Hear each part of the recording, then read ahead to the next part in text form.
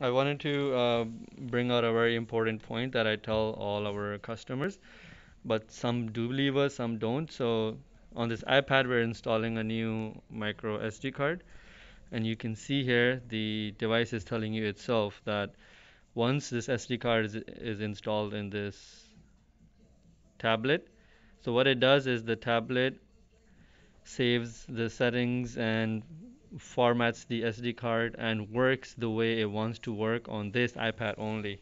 So what that means is a lot of people, a lot of customers, what they do is they will remove the SD card from here, put it into their Samsung's phone, put it into another phone, and then what happens due to that, it gets corrupted over time.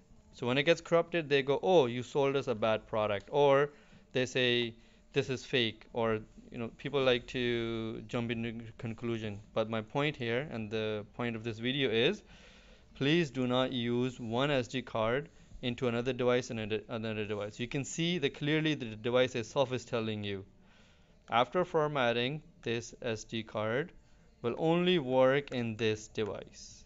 You see it?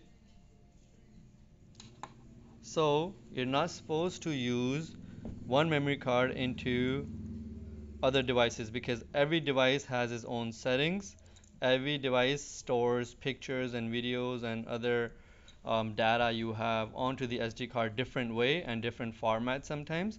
So once you put it into another Samsung's device or any other device, what happens is, yes, sometimes it works. I'm not saying it never works. Yes, it does work. It will work for 90% people.